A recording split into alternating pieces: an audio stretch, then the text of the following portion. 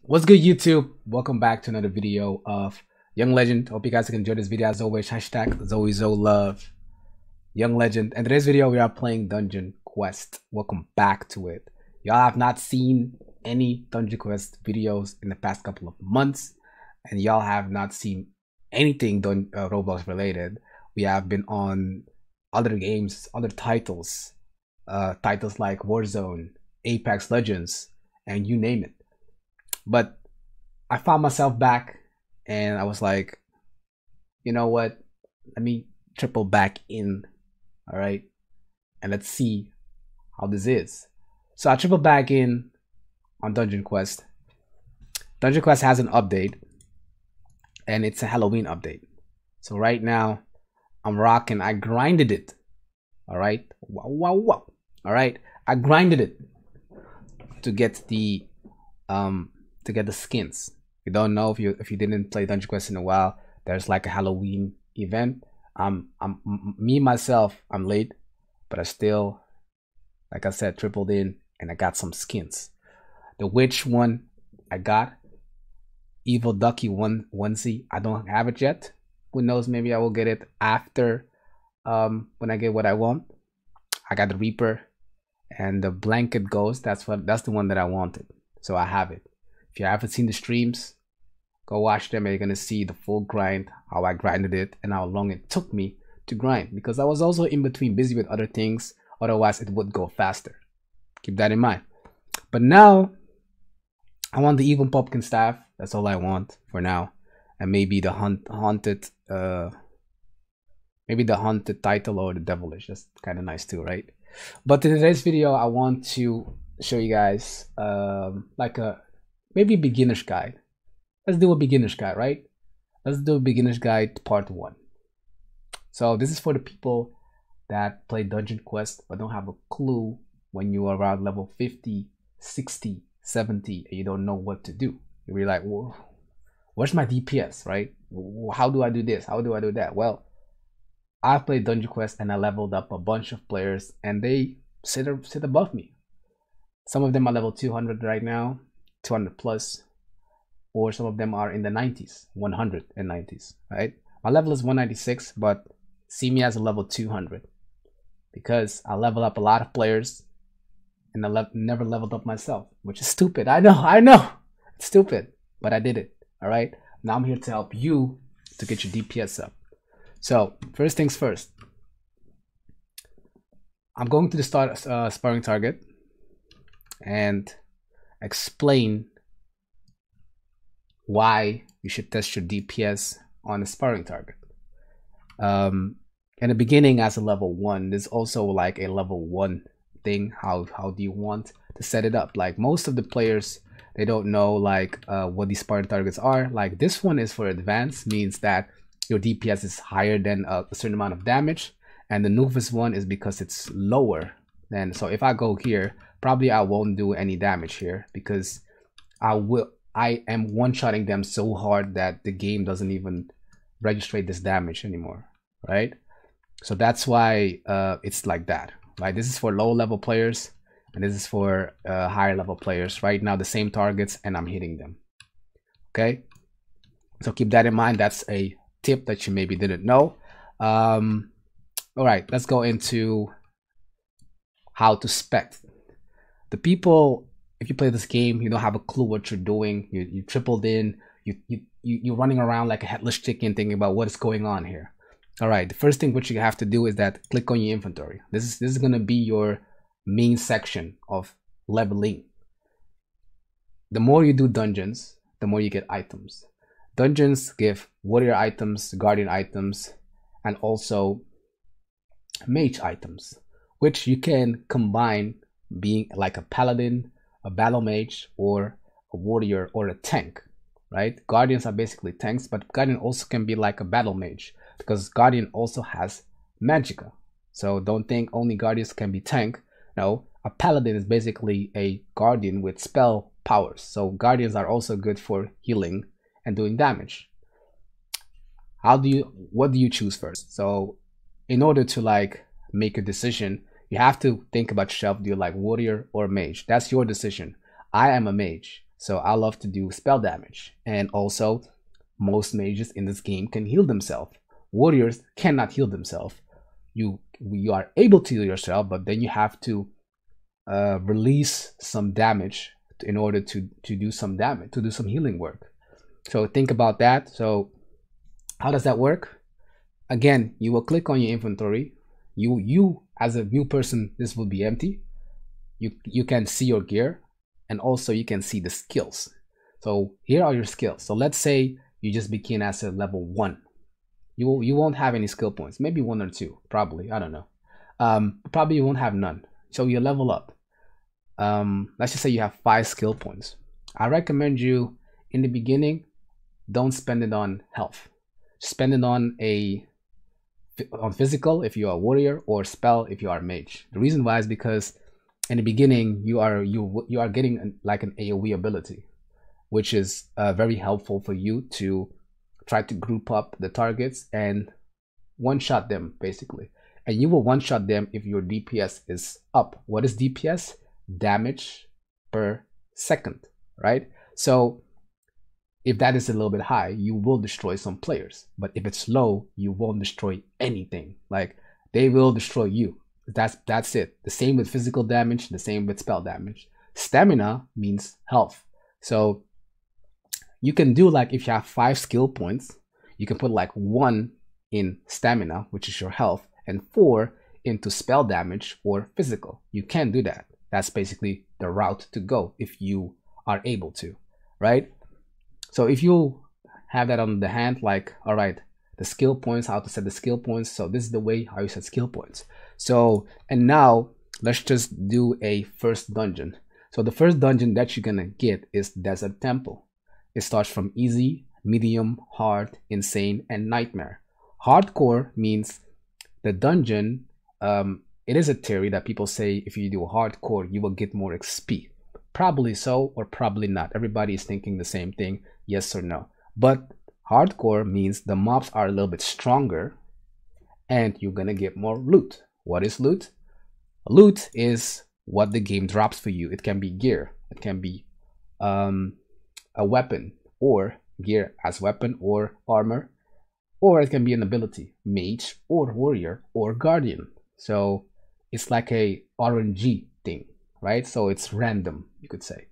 So let's try a dungeon. So we're gonna queue up Desert Temple, the first one, and for sake of this video, y'all think maybe it's easy. Let's try Nightmare, because you will be a lower level. You're not on Nightmare yet. So I want to show you how Nightmare is. So it's basically the same for me, like easy, medium, hard mode, insane, Nightmare. So because I do a lot of damage, but I will show you like what the Nightmare is, and that's it. So we clicking, then we play. So you queue up based on your internet, how fast you're loading in. You can do some missions or some quests, basically back to back to back. All right, wow. All right, anyways, we're getting in. On this part of the video, like the video, comment down below if this video was helpful. This is part 1 of a tutorial telling you guys from my way how I would do it if I was level 1. So, and if you guys want to see like making fresh account from 0 to whatever, I will do that gladly. I will show you how to level up and how to do stuff from 0 to whatever level. All right, so the abilities that I'm using right now is I'm using Pulse Wave. Pulse Wave is a speed momentum ability, so it makes me go faster. This is how it looks. You have seen it maybe before if you look at Dungeon Quest videos, or your friend is streaming, I don't know. This is Pulse Wave. It makes you faster, and you are clearing dungeons really fast as a much higher level than a level 0. So here we go. We're clicking on it. You look around. This is the door opening. It will open, and now it says start. You have a timer, and now you see hardcore. Hardcore will say if the mobs, let's say, destroy you, you are going back to the lobby. So if you do hardcore, make sure your your damage is good and you have good gear, because if you don't do that, you're going to you're going to not like the game because you're gonna get beat, and you're not gonna like the game, and you're gonna maybe quit the game. So make sure that if you that's with any dungeon, if you keep getting destroyed by these mobs and your damage is not good, try to go lower or try to do the dungeon without hardcore because you're still getting XP. So that's a good tip if you didn't think about that.